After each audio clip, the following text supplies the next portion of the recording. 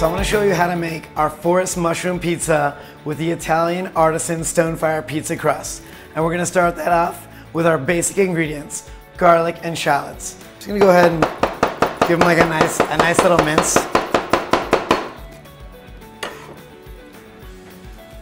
And then pretty much same process with the garlic. I actually like to go with the back side of the knife. It's kind of weird, but it crushes it really, really good. We've got our garlic, we've got our shallots. We're gonna go ahead and add a little bit of olive oil.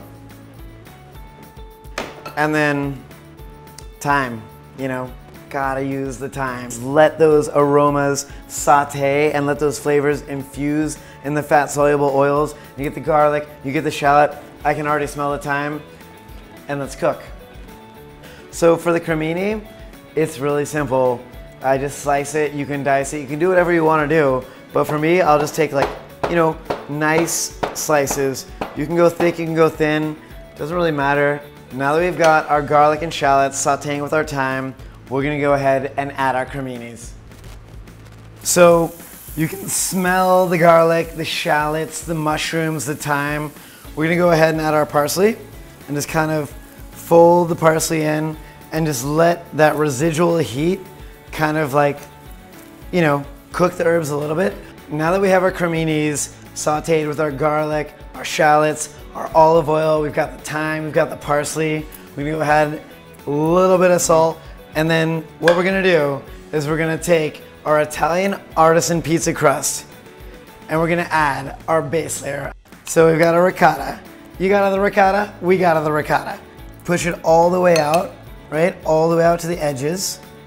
And we're gonna take our oh God, look at that. I mean, take our mushrooms and our parsley, go ahead and spread that right on top. What you can do is just take this to the next level, if you so choose, and we do a little bit of prosciutto, right? So we go ahead and just shred the prosciutto on top. We'll do a little bit of Parmesan.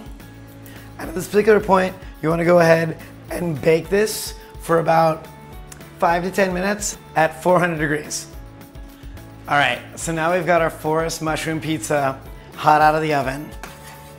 We've got the Parmesan is melted on top, the prosciutto kind of crisped up a little bit, and then we're gonna do a little bit of a dribble drizzle, just a little balsamic right on top, and then I think a little EVO, because, you know, that's how we roll. And you can either cut it up and share it with your friends, or you just go ahead and devour it all to yourself, because you might want to. It's that delicious.